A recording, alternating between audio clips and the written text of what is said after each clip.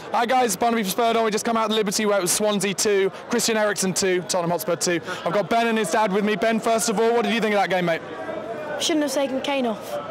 Okay, he didn't like it when he taken Kane off, but he looked tired, didn't he? There was definitely a chance about 10 minutes before he came off, where last year I think he would have just stroked it home first time, but he tried to take a touch.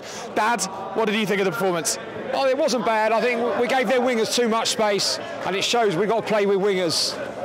Yeah, that's true. Kyle Walker was given a bit of the run around in the first half by Jefferson Montero, but he looks like a good player, that kid, and I thought Walker played better second half.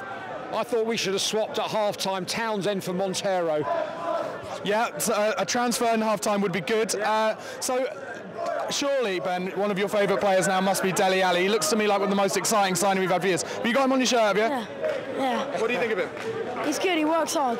He does work hard. Guys, let us know if you agree with what I had to say in the comment section below. Don't forget to subscribe to the channel on YouTube and follow us on Twitter @SpurredOnTV. Cheers, Ben. Cheers, Dad. Cheers. Thanks a lot.